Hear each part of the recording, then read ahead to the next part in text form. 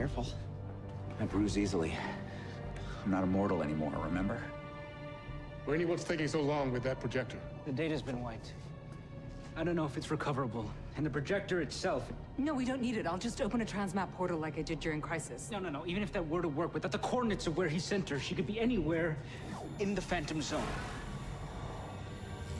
Guys, I found recording crystals. Ah, yes.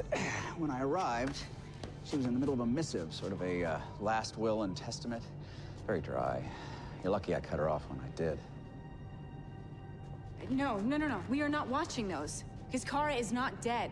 We are bringing her home. And you are going to wish that you were dead while you are rotting in that cell.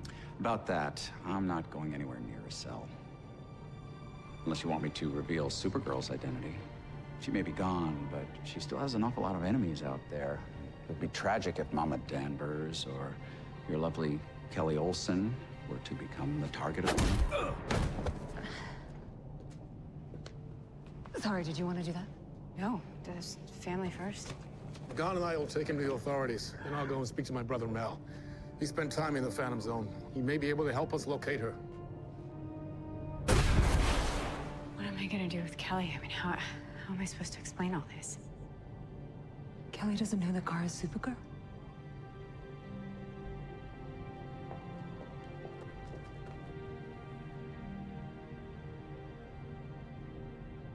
Lex Luthor has been arrested in what sources are calling a plot against the world. I can't believe it. Lex Luthor, a bad guy?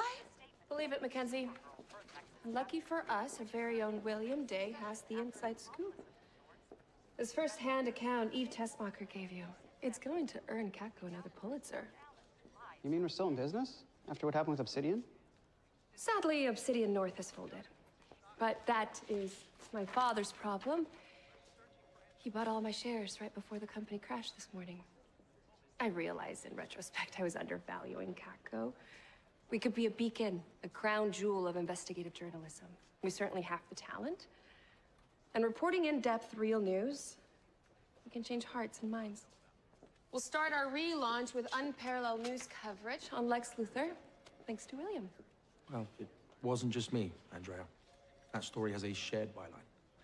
Kara Danvers, she's been with me following every lead on Lex since I got to National City. Oh, well, where is Miss Danvers? I like to thank her. She's with Cat Grant on a story. She said it was supposed to be the biggest of her life. Kara left town. And I guess when Cat says jump, you jump. Well, since Kara is exclusive to Catco, whatever story Cat's pulled her away to do will be our front page soon. Let's hope it's a doozy. Tick-tock. Everyone back to work. We've got a paper to put out. Nia, did you speak to Kara yourself? I just can't believe she left without telling me. Alex told me.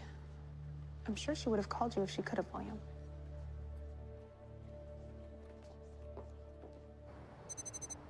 I want it on the record that I'm resisting the urge to say I told you your obsession with the Kryptonians would end like this. I'm glad you held your tongue. Lena?